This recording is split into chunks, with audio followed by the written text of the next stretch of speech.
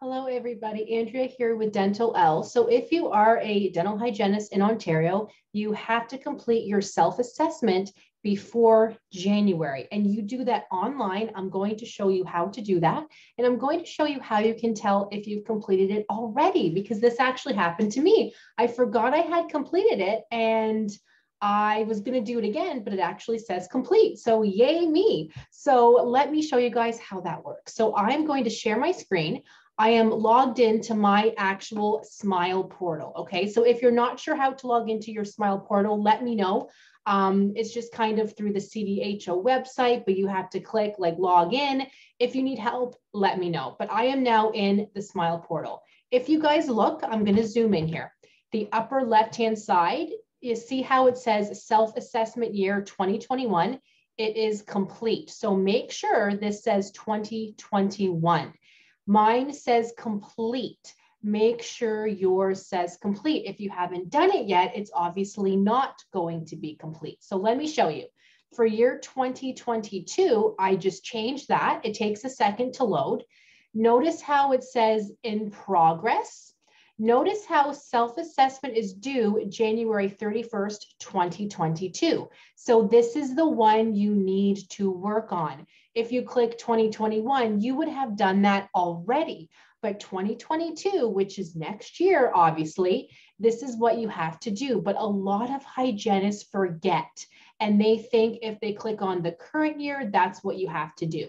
But if you do not fill it out, you will be audited. When you're audited, that means you have to submit either your portfolio or take the quality assurance exam. Who wants to be audited if you don't have to, right?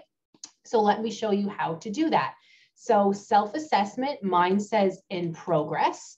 So you need to verify a bunch of stuff. So you basically have to go through everything first once again. So click this.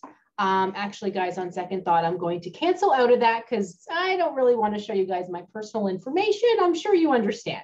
So you have to click through all of that. Okay, so I'm going to do that, and then I'm going to show you guys in another video. But you know what I'm going to do first? Let me share my screen again. So what I did was I moved back to 2021 because I want to show you guys what it's supposed to look like. So once you verify your employment, so the upper left-hand side here, once you verify, your self-assessment is going to come up. So that's number 2. So you click on that.